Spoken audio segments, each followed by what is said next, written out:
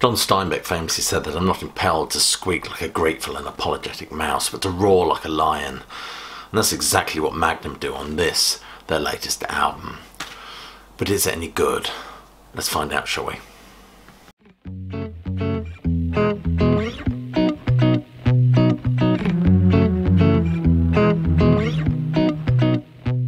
Welcome classic rock fans to an episode of New Album Review, and today we're looking at the album by Magnum, The Monster Roars. If you're new to this channel, be sure to click like, subscribe and check that bell, and do check some of the links below this video for ways you can support the sterling work done here at the Classic Album Review. The Monster Roars is the type of album we've come to expect from this incredibly creative band, one that has a wonderful and unsung songwriter in Tony Clarkin. A man that has an almost Brothers Gibb-if melody and an awareness of song structure to rival any band with interesting mid-sections and anthemic choruses. It's all there. Magnum, of course, are a far cry from the tight-trousered and ballooning falsetto of the Bee Gees. The point I'm trying to arrive at, albeit taking the scenic route, is this band writes some pretty awesome tunage. Magnum are one of those bands that defined the 80s for me. They fell between several stools, it has to be said, but they were ever present in my house because my brother was such a huge fan. And who could forget the awesome Storyteller's Night? That first performance on ECT, I can't remember what channel it was on, but they were going back a few years. And I saw them several times over the years, more notably the Reading Festival, where they provided an interesting reprieve from that guitar boogie of the Georgia Satellites, while providing us with an interesting break or buffer from the onslaught that would be Status Quo that came on after them. Magnum have often been a prominent feature on many people's radar, quite rightly so. I don't know how popular they are in the US. If you're one of my US subscribers, I urge you to check out this album. The Amazon purchasing links are just below. If you like hard, thoughtful, melodic rock, I think you'll really enjoy them.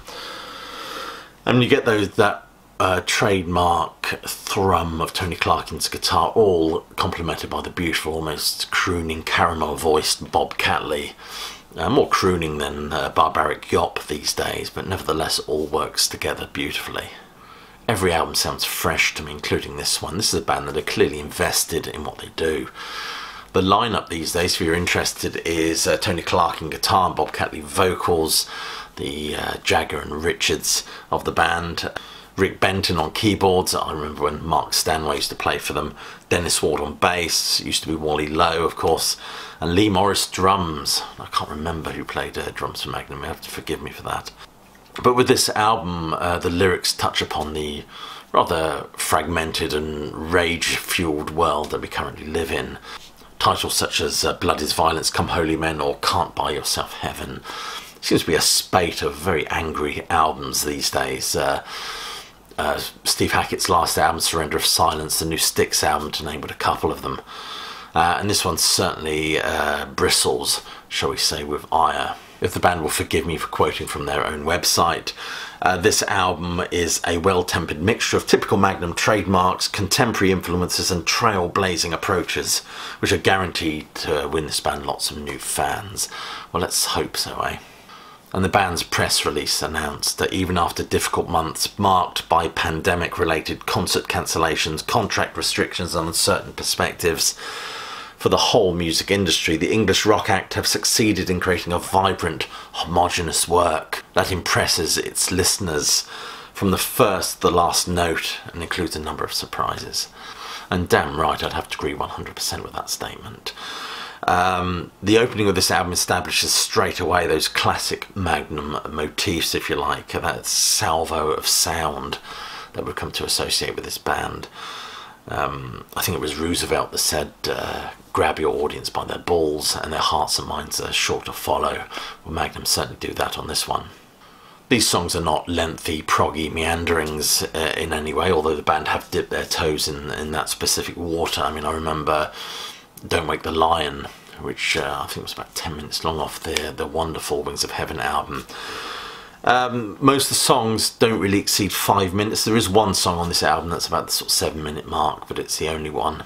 I mean, some might argue that sonically it lacks ambition, or some might say they're putting down a solid rock album, something to which we can all cling in these uncertain times. I mean, it does feel like a very confident statement of intent from this band. Great stomping numbers like The Present, Not the Past, and The Freedom Word.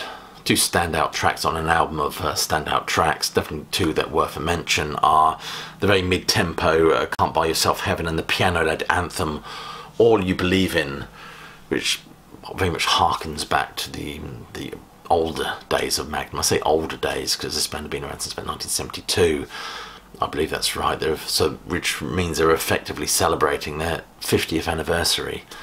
Joni Mitchell famously wrote that the carousel of time goes round and round, and this band have certainly been doing the rounds in terms of tours, which is a bit like Bob Dylan. I think they've been on a never-ending tour. So without further ado, let's talk about some of the tracks. The Monster Roars is a lovely atmospheric opening which launches into that very 80s style guitar riff and Bob Catley's voice, which sounds very strong on this one, by the way.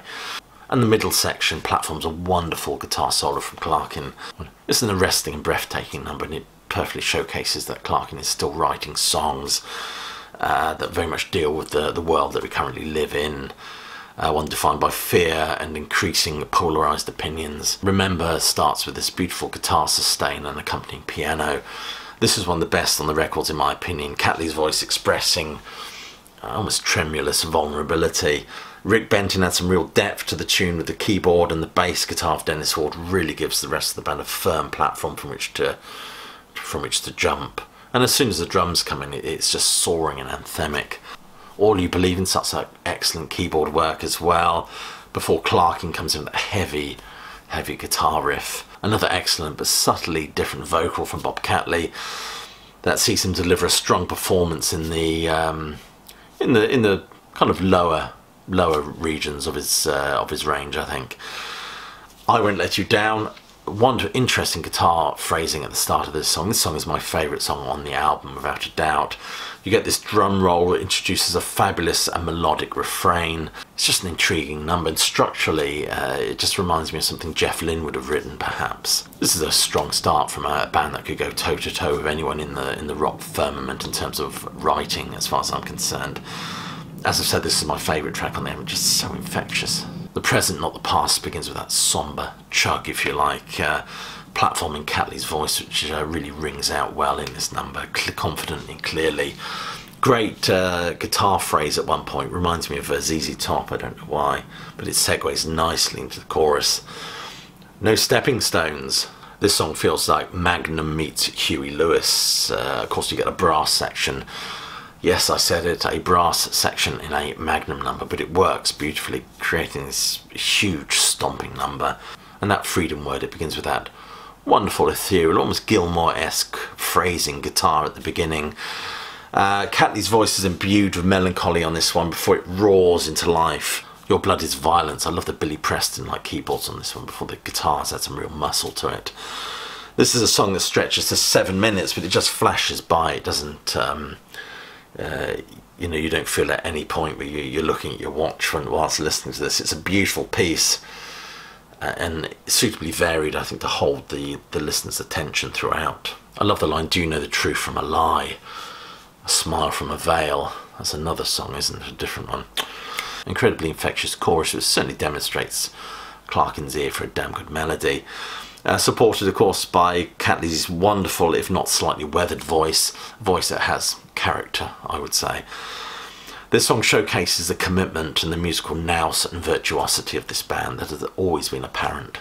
Wake the Silent Hours is kind of a rock ballad, really, with Catley's voice almost hypnotic in this one. You get this swell of almost foreigner-esque synths. The Day After the Night Before is a stomping one. It certainly loosens the fillings.